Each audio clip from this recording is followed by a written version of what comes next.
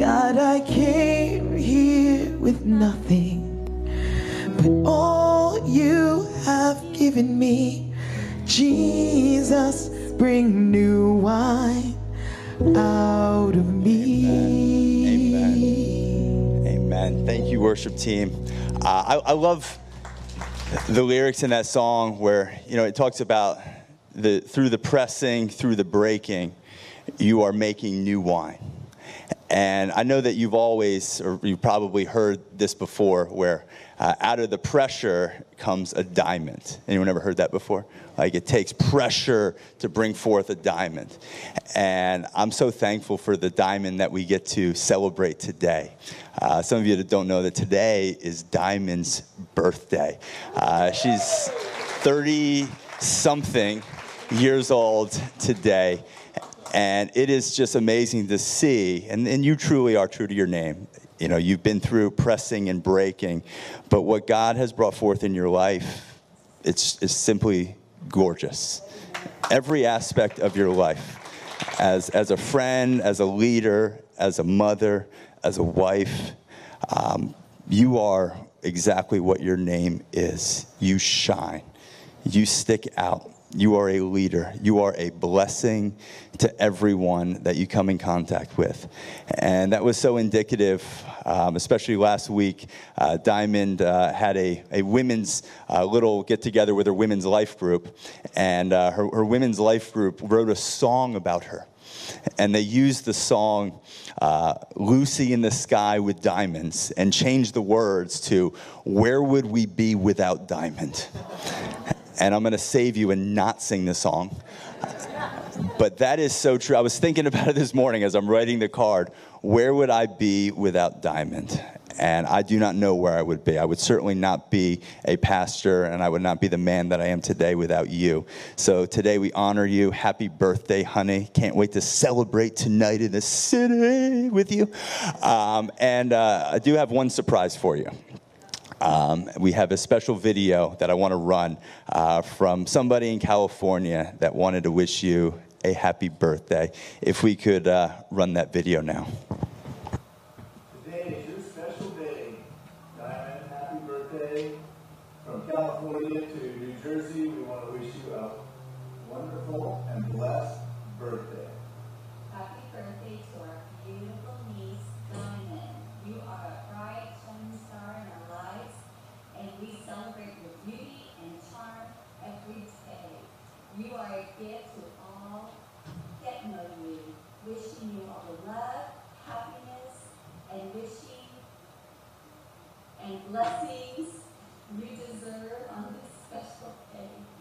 We love you, sweetheart. Yes.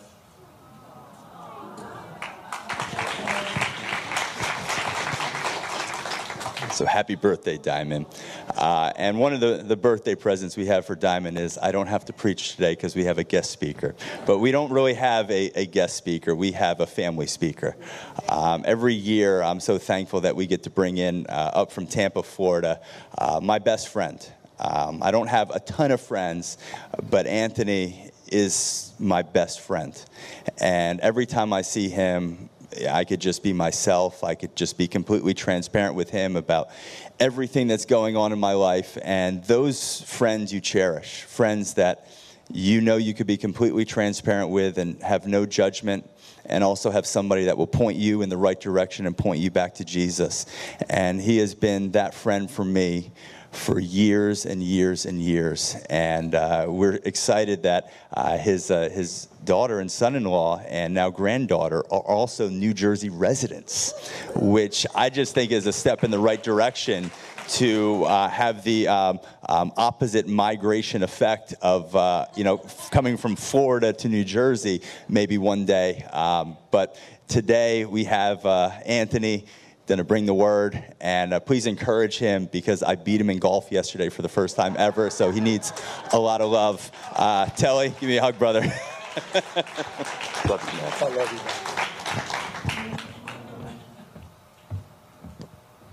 you. Good. It's on. I got it. I know how to do the button. Okay, I got it, Nicole. Okay, so seriously, the best thing you ever did do was marry that young woman. Yeah, happy birthday. We love you so much. And by the way, you better frame the card because it'll never happen again. You guys think I'm kidding? Good morning. How's everybody doing? It's awesome to be back. And I'm super glad to be here. It's always a joy to come here and speak and be with you guys. And today I have two very special guests. And Brittany's here, and my little granddaughter Sophia. Hold her up, fire in the air. It's like, yeah. So it's going to be super fun getting to speak in front of them and use them in my sermon probably a little bit. We'll see. It's beautiful weather outside. We did play golf yesterday, and Isaac probably did beat me. Probably the worst I've played in a long time, but I had so much fun, like I don't even care. I keep the competitiveness down to a manageable level because I have another level that I can go to that's not pleasant. So I like to try and have fun. Let's pray. Let me pray before I screw this up. All right. Father, we give you praise and glory. Thank you so much for bringing me here to Shore Christian Church and just allowing me to be with these people and speak. And I just pray that you would move me out of the way and come and inhabit this place and let your Holy Spirit have his way today, Father. We love you. We praise you. And I pray you give the church the eyes to see and ears to hear what you have to say for them this morning. In Jesus' name, amen. I know you guys have been talking about Paul, and I wanted to just piggyback some of the things that Paul has said through Jesus that have been really important to me in my life, and there's been quite a bit because we went through a lot. So today I'm going to talk about content or complacent. And what are we? Are we content or complacent? The working definition of contentment is in a state of peaceful happiness. In a state of peaceful happiness. The opposite definition the definition of complacent is showing smug or uncritical satisfaction with oneself or one's achievements. My definition of that is resting on your laurels. So being complacent is not something we want to do. I want to take a look at a couple of things that the Apostle Paul said and just kind of dovetail that into a couple of things that happened in my life with Christine and hi, baby. She's teaching an F45 class, so I think she's trying to stream it. And just dovetail that into some life experiences that we've had and where the words of Paul have really been a comfort in me and in some of our stuff. Paul was an amazing guy, and Isaac did this, Pastor Isaac did such a great job because I go back and watch the sermons. He's a little dude, kind of ugly, kind of frail, not real strong, like not somebody that you would really work and follow because of his charisma, kind of the opposite of Saul, King Saul. And so you look at Paul and the power that he carried in his spirit, but you really don't pay attention to it too much. The details of just his infirmities and just the troubles and struggles that he had. He couldn't speak publicly. He wasn't very good at it, but God, the dude could write. During one of his missionary journeys, he was thrown into a Roman prison, his first imprisonment.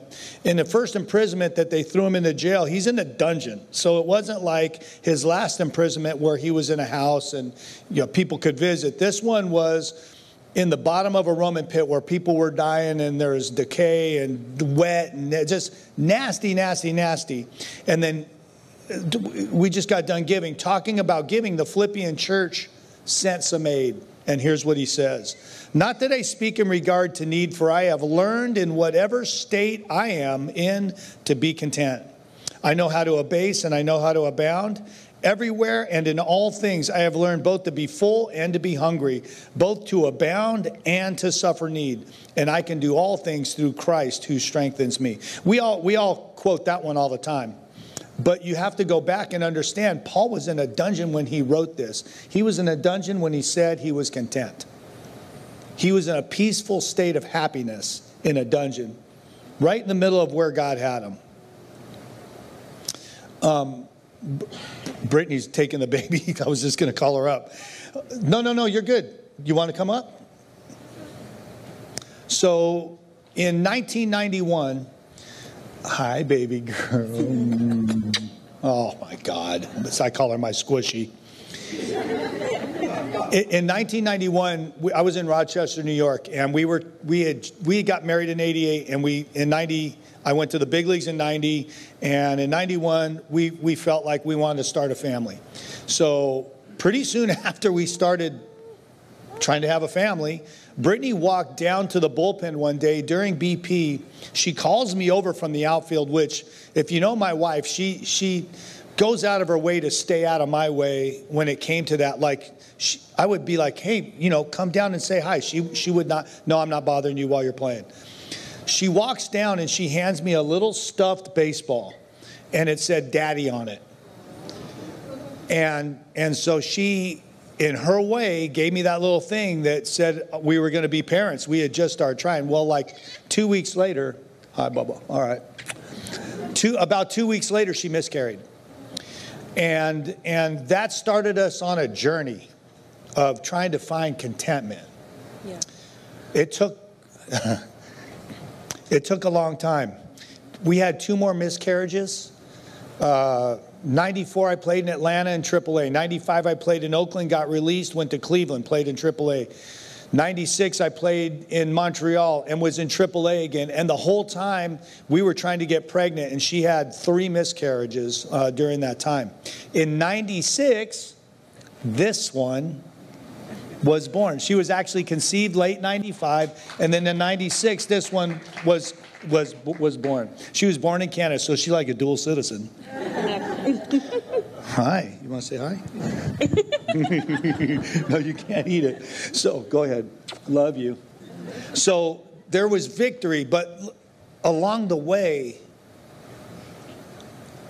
we couldn't be complacent about anything. We had to learn contentment. And some of this stuff we relied on. Christine can quote you today maybe every scripture in the Bible that has to do with being a mom. Maybe every single one. Psalm 27:3, I think it's a joyful mother of children. My children will be like olive shoots around my dad. I mean, she can go and go and go because she relied on scripture and learned contentment, learned joyful happiness in the area that we were at in our life at that time, but was not complacent. She didn't rest on just, okay, I wanted to get pregnant. I got pregnant. We kept going.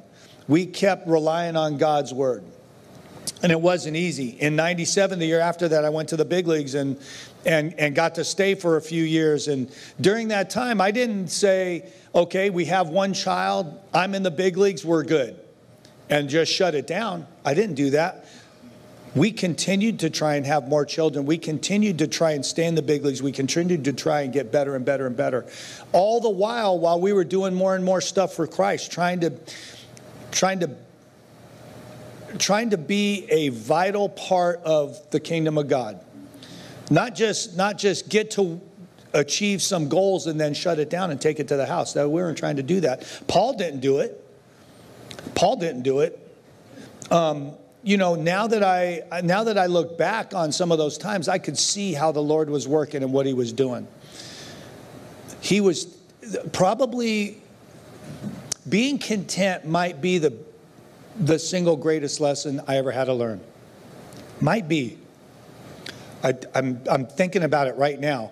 And I think being content, learning true contentment, might be the greatest single lesson I ever had to learn. Because it's hard. If you can look me in the face and say you can be joyfully happy in the middle of a miscarriage or joyfully happy in the minor leagues when you're striving to get to the big leagues, man, it's hard. It's hard wherever you're at in your life right now. If you can't be joyfully happy, you have to really look around and find out what God really wants for you. I know Paul writes in Philippians again in chapter 3. I'm going to go backwards a little bit. But once we get to a place where we achieve a few things, are we supposed to stay there, or are we supposed to learn contentment but keep going? Contentment doesn't mean to stop. Contentment means to be, hey, happy where you're at, but striving to do more. Happy where you're at, but striving to do more. Brethren, I do not count, chapter 3, verse 13 and 14. You guys are on it, man. Brethren, I do not count myself to have apprehended, but one thing I do, forgetting those things which are behind and reaching forward to those things which are ahead. I press toward the goal for the prize of the upward call of God in Christ Jesus. Where are we at in our journey today as a church, as a people? Are we happily at peace with where God has us? Are we still striving and working toward the result that He wants for us? Or are we sitting on the couch remembering how good we used to be for the kingdom and for each other? Who was in here the last time I spoke, like back in October? Were you guys here? Do you guys remember what I was about to do? Does anybody remember? I was about to have shoulder surgery. So this arm is metal in the inside now. Do you guys remember the deal I made, the promise I made? I said that I was going to do lessons the day after that surgery. Do you remember? Do you remember us talking about fear and all that? What do you think contentment is? Do you think I could be content in where I was and be happily joyful where I was and still strive to do more? Do you guys have that picture? I think I brought it. That's me the morning after that shoulder surgery. Now, I will tell you, I threw up and passed out in the morning from the pain medication, and I took one pain pill, and I stopped. I didn't take any more. So that's on one pain pill, and that's the morning, that's the day after at like 3 o'clock in the afternoon, and I slept like an hour that night. It was the one that, I'm not going to lie, the night of the surgery was decent. The next night, oh, it was uncomfortable. But I told you that we don't operate in fear, right? We don't operate in fear. Paul didn't operate in fear. And we learn to be content in whatever we're at. That doesn't mean I'm complacent and I go, okay, hey, I'm good. I had surgery. I'm going to sit down. I'm done. Like I got it. I'm done. That would be complacent to me. So that's one of the reasons why I guess I've tried to learn to press. You could get that down now. By the way, the scar is sweet. It's like, it goes like this long. I always thought scars were kind of sexy, I'm not going to lie. Isaac got me up in the morning, and we went and worked out. I went over to a corner and worked out my own little deal while I watched them sweat. They were working out like crazy. 1 Corinthians 9:24 through 27. And this morning from this pulpit, I'm just going to tell you what Paul said through Jesus, or what Jesus said through Paul. 24. Do you not know that those who run in a race all run, but only one receives the prize? Run in such a way that you may obtain it. Or in other words, play to win. Everyone who competes for the prize is temperate in all things. Now they who do it obtain a perishable crown. He's talking about the Roman gladiators. In those days, when somebody won a race, they put a little wreath on their head as a crown, and it was made out of leaves. It was perishable, so it would go away. Kind of like the trophies I got when I was 8 years old. They went away someplace. Therefore I run as thus, not with uncertainty. Thus I fight, not as one who beats the air, but I discipline my body and I bring it into subjection, lest when I have preached to others, I myself should not become disqualified. Kind of like your guys' holy sweat thing, right? It's pretty sweet what you're doing.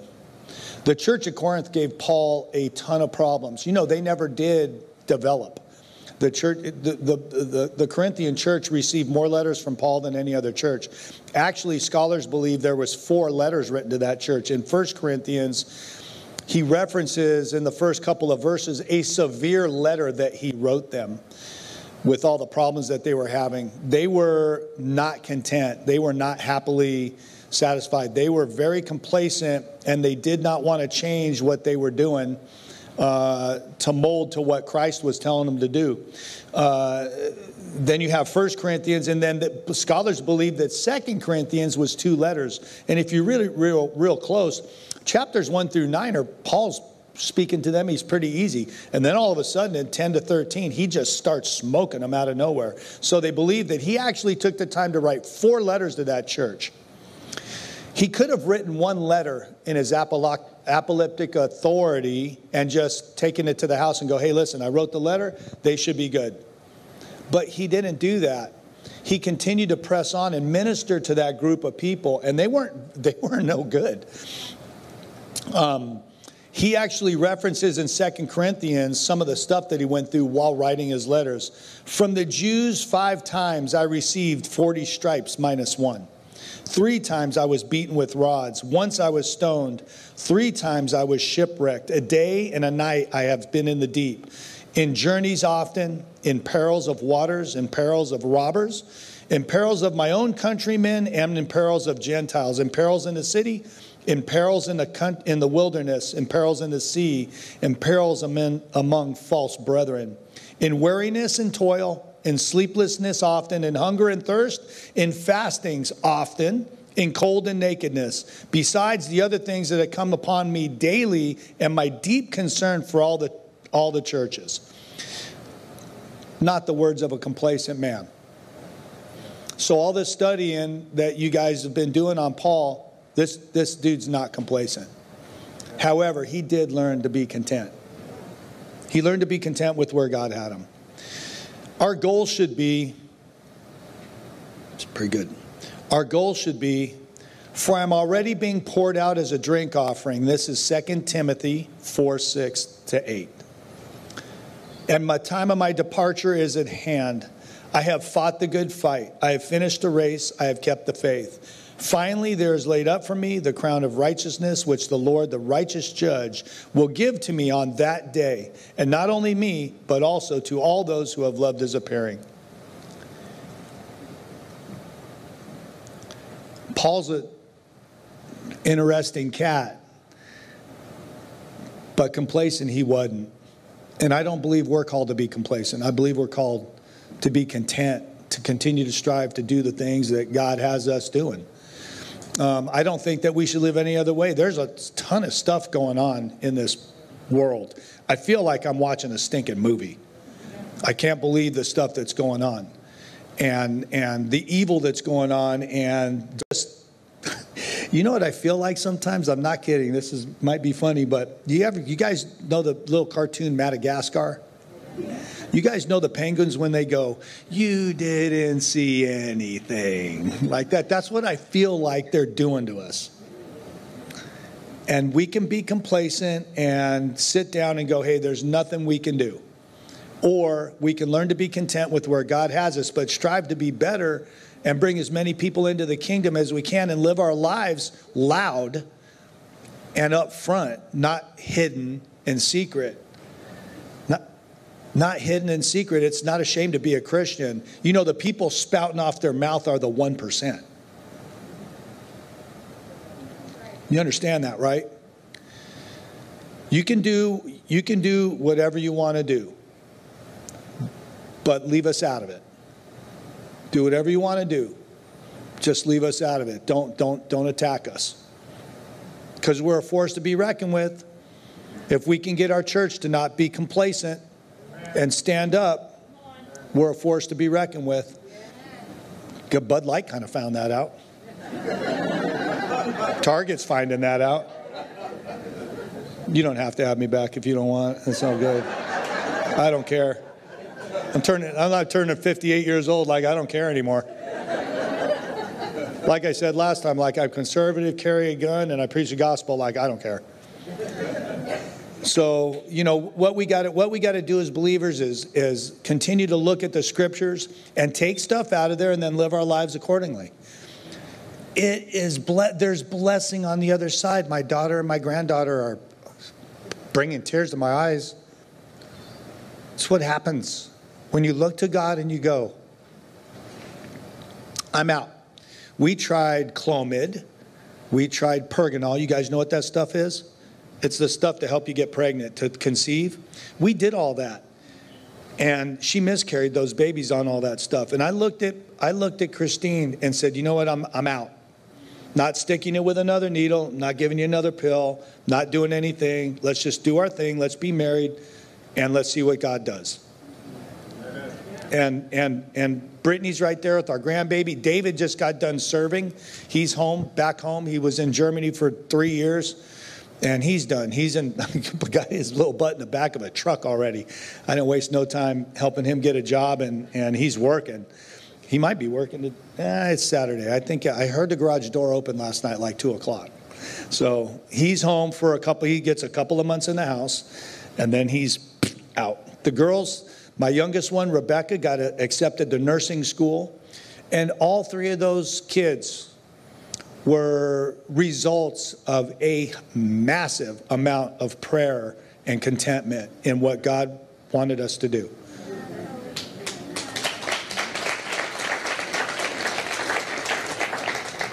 So I'm going to pray for you and close, but as we go out there today, let's be happy and joyful in the situation, whatever it is that God has us, because we can't see it.